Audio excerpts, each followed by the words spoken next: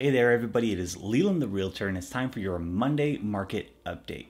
Now, last week we saw 369 new homes come onto the market and 83 homes come back on the market because they were previously under contract.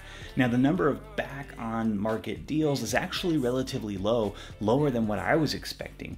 But that brings the total number of homes available on the market this week, or newly available homes, to 452 homes in the last 7 days.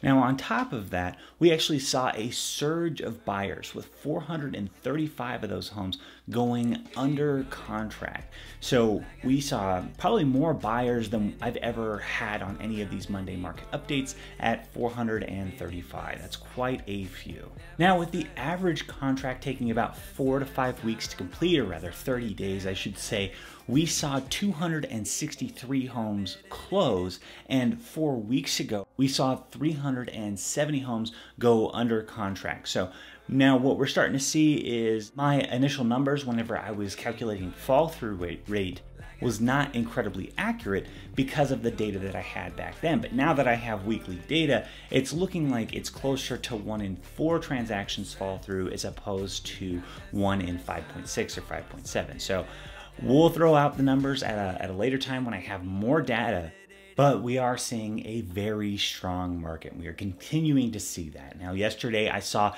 1,922 homes available, which is amongst the lowest that I've ever seen. Anytime it's below 2,000 homes, that is just critically low inventory. And that is why we're seeing a lot of the new listings immediately sell, because there just isn't a whole lot of homes available. Now, that being said, we did see 155 homes lower their prices in the last 7 days as well, because we are seeing a lot of people pricing their homes initially high to see if they can get a little bit more for their home. I hope you found this information useful. If you did, please share with your family and friends. I am Leland the Realtor, keeping real estate simple.